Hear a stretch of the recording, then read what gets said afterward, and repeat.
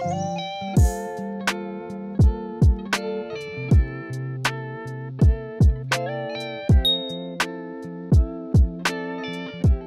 guys! A lot of updates.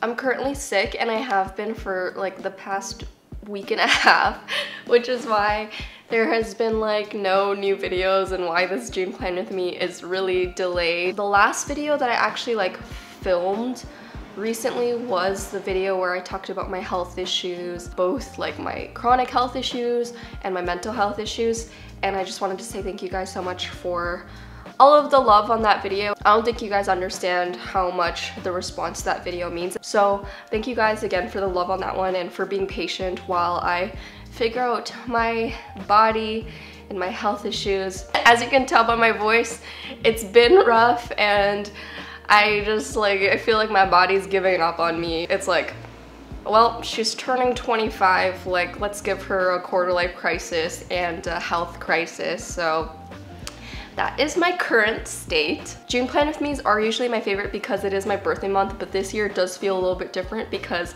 I'm turning 25 and that is like, seems like a big milestone to me, especially since I've been doing these plan with me videos since I was like 18 years old. So I'm gonna have to grapple with the fact that I am becoming old. But anyway, other life updates. I'm actually currently in New York City, so this is my New York City Airbnb. It's really cute. I've been living here and I've been super inspired by the art and the architecture and just like the lifestyle. I've been loving it so far. Let's get to the plan with me. This month is gonna be really cute.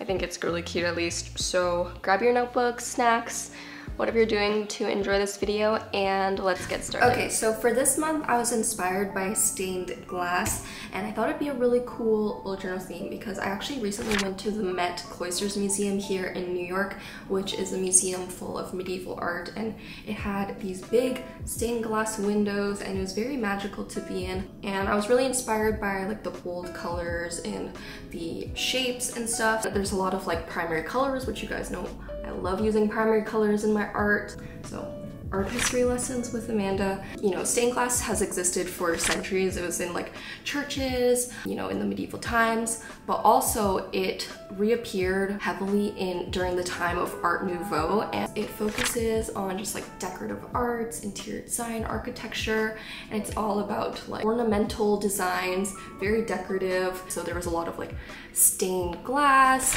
that wasn't necessarily in the church, which is like funny because previously you would see a lot of stained glass in like churches and like buildings like that, but during the Art Nouveau period they would bring it into things like lamps, and I actually see that coming back a lot recently, especially on TikTok with this like rise of maximalism. There's like really cool parts about each art era, and that's what I really love about art history, is you can kind of like take from different eras like what you like and what you don't like, and that's where I get like my inspiration from recently. But I think it's kind of cool because now I'm bringing that into my bullet journals. Immediately when I got back from the museum, I had the kind of funky, crazy idea to create an actual stained glass window in my bullet journal. And to do this, I thought of the idea of actually using tracing paper to simulate kind of that like frosted window look. So I'm drawing my window design straight on the tracing paper. I sketched it out and then I used my fine liner on top of it to outline the design, making sure to create those big, thick, bold outlines. And I was kind of inspired by both Art Nouveau and those more Gothic church style windows. So I created this sort of pointed arched window with some floral and geometric designs inside of it. Okay, so I drew my stained glass window on the tracing paper, and I think it turned out really well. Also, I thought I was gonna mess it up so many times, but even if you do mess it up as you're drawing on tracing paper, the good thing is you can just place another piece of tracing paper on top and trace the things that you like. So it's kind of like a foolproof method of drawing stuff. And I think I'm gonna leave some things not colored in so that I get like the little translucent window look, but I'm just using the zebra mod liners for now. I mean, not for now, forever, because that's the only thing I brought with me to New York. These things are just so versatile. So I tested it out already on the tracing paper and it doesn't smudge or anything, so that was good. I thought I was gonna have some issues where like when my palm went over the tracing paper, it would smudge, but the tracing paper actually like soaks up ink really well. So I actually really enjoy drawing on this paper. I feel like I want like a full sketchbook of tracing paper. I guess that's what this is. As you can see, I used my zebra mild liners to color in the stained glass window design. This actually worked really well because the mild liners are kind of translucent in nature, so it kind of had this like frosted effect. As you can see, I'm using mostly primary colors with green and some gray, and I also left some parts just completely blank because I wanted that frosted window look. I know the colors look really opaque because I'm drawing it on a pad, but you'll see here once I finish you can really see that like translucent effect. So I cut around it, and then I also used another piece of tracing paper to trace out the shape of the window so that I could trace that onto my bullet journal paper and see the shape of the window. So yeah, here I'm cutting out the shape of the window in my bullet journal to create an actual window in my bullet journal. Then I used this glue pen that I had to stick the stained glass window tracing paper sheet on the back of the bullet journal window hole, and it created an actual window in my bullet journal, which you can see from both sides of the page. So it turned out really well. I'm really proud of myself for thinking of this method, and I don't know, it's so cool. The lettering that I used for June underneath it was definitely inspired by Art Nouveau lettering. It's kind of this like swirly, wavy serif font, and I think it worked really well with the bold outlines of the window, and overall I think this cover page turned out really cute. Oh, I also added a border around the outside eventually, but you'll see that because I felt like the outside edge just looked a little bit plain. Okay, so I finished the cover page. It took me a while because I ended up having to actually redo it because that glue stick I used, this thing, I don't know if it's like really strong glue or something like this. Maybe it's like, I don't know, like some special adhesive, but it like crinkled the tracing paper and the actual paper. So it ended up getting like really weird and like almost corroded the paper. So I literally had to redo it, but it was fine. It was really quick because again, I'm just using tracing paper. So I literally just traced my cover page. And I really like the way it turned out. I think it looks really fun, almost like a fairy tale window, like a Disney World type of vibe. So that's the current state of the union. By the way, the glue that I did end up using is this Sakura of America Quickie glue pen. And it's just like in the shape of a literal regular pen.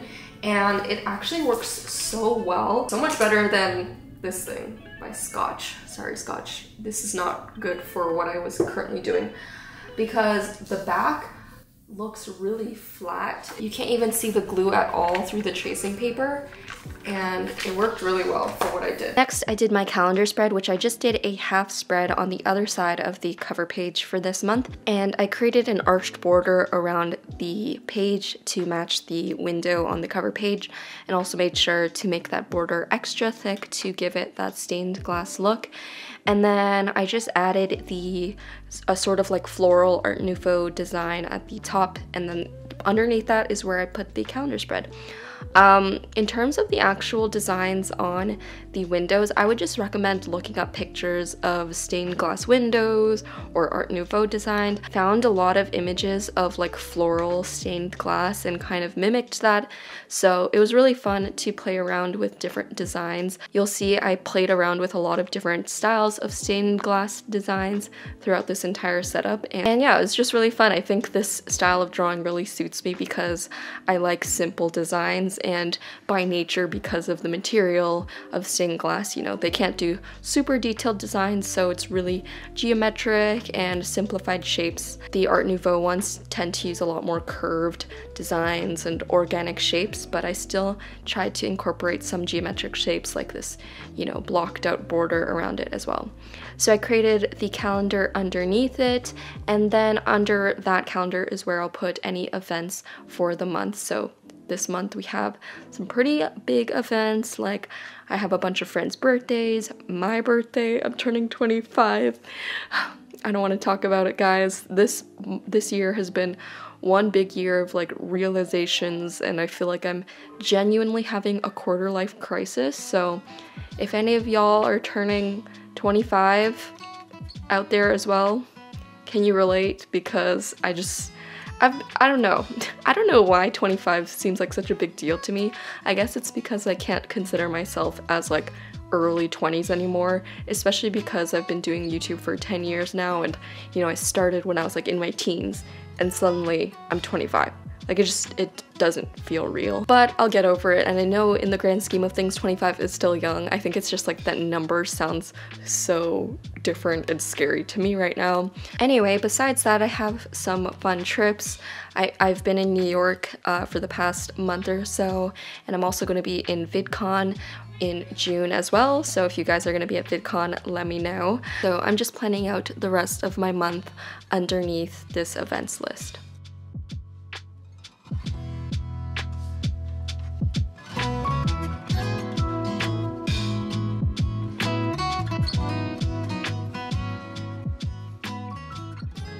So flipping over to the other side, as you can see, you can still see the tracing paper stained glass window from the cover page, and it's really seamless. Like, you can't even see where I glued down the tracing paper, so it's pretty cool. I definitely wanted to incorporate that window on the other side. So this is where I created my trackers. So on the left side, I'm creating my mood tracker, and I just filled the empty spaces around that tracing paper window with some more stained glass designs, and I created a border with different rectangles, which is where I will be filling in the mood. So I did the same lettering underneath the window for mood using that sort of swirly Art Nouveau lettering. And I also incorporated those swirly designs above around it to decorate it.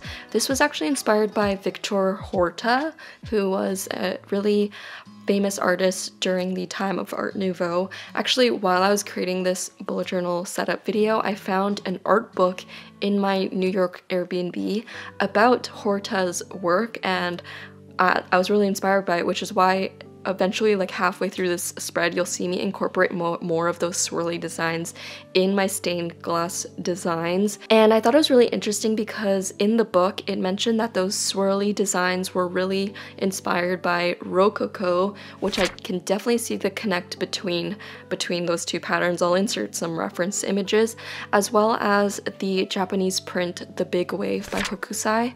So it's just kind of a cool connection. I never would have put those two together, especially because in my mind I always separate like Western art with Asian art, but it's cool to see those references. Also, this is where I realized it is kind of giving like Beauty and the Beast a little bit. I think because they often use like stained glass and like this style of art with Beauty and the Beast branded things, so I kind of love that, you know, the Disney adult in me is living. So for the next page, I created my habit tracker, and I actually had to trace out the window shape because I realized that the cover page window would show whatever is underneath, so I couldn't draw anything in that center area. So I used my phone as a flashlight to trace out the window shape to make sure that I wouldn't have anything in that center area. I drew the habit tracker boxes around it, so like the mini calendars that you guys are always used to seeing me do.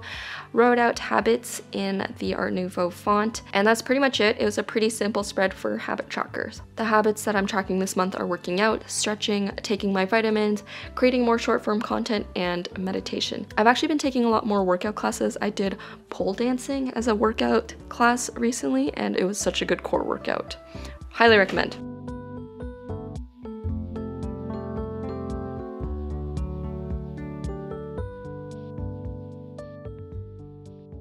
Okay, finally we are creating my weekly spread for this week of June, and for this one I definitely had a lot of fun. So you'll see I created this vertical spread. I divided the page out into 8 just because it made it easier for my design if things were symmetrical, but I used the lines of the stained glass to divide out those divisions in the days, and I also created little mini arches above the days, which is where I eventually put the number dates for each day. I also put Monday, Tuesday, Wednesday, Thursday in that little border section above it. For this design, I went with more of a symmetrical design instead of an asymmetrical design, and I played around with the floral sort of rococo swirls, also adding a few little geometric shapes in the center, which is where I could play around with the colors once I was coloring it in. I think something that really brings these stained glass windows designs together are these borders with the long rectangles around it. That's something that I noticed a lot in my reference images. So you'll see I basically add this border around every single stained glass design that I'm doing.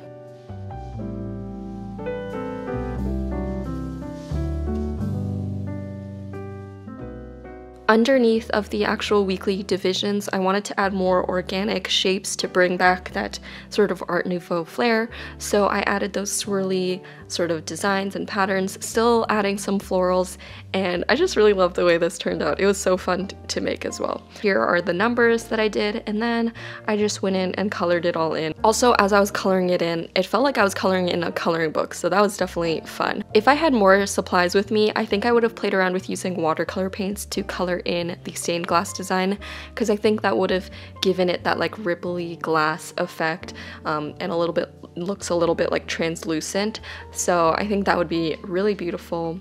Somebody please do that so I can see how it'll turn out. Let me know what you guys think of these art history inspired videos and themes that I've been doing recently. I know some people think art history is boring, but I really think there's like a fun way that you can learn about anything, and hopefully these videos has taught you guys something or inspired you to look a little bit more into a specific art history era. Like the Bauhaus one that I did a couple months ago was really fun for me, but maybe I'll do a little mini series about art history on YouTube Shorts or Reels or something if that's something you guys would want to see, because I've really been enjoying taking inspiration from art history for my art and my different themes as well. I think it's a fun way to switch things. Alright, so here's my June 2023 setup inspired by Art Nouveau and Gothic stained glass window designs. I really like the way this one turned out, and it was so fun for me to make. I've been really liking doing these art history inspired themes because it gets me to research a little bit more, learn more, and also spread this knowledge to you guys. Okay guys, so as we do the outro, here are some of your recreations from the previous month. Super cute. If you recreate last month's, this month's, any months, if you have doodle planner spreads, please send them to me. I always love seeing them, and maybe you can be featured here. You can tag me on Instagram, TikTok, whatever, at AmandaRachLee, or use our hashtag Little Doodles. Hopefully next month I'll be feeling a lot better. I've been really wanting to do a video where I like show you guys New York art or New York architecture, but let me know if you guys have any videos you want to see me do while I'm here in the Big Apple, or if you have any recommendations of like restaurants or whatever, let me know. But yeah, I think that's it. I love you guys. Please stay healthy and keep doodling. Bye everyone.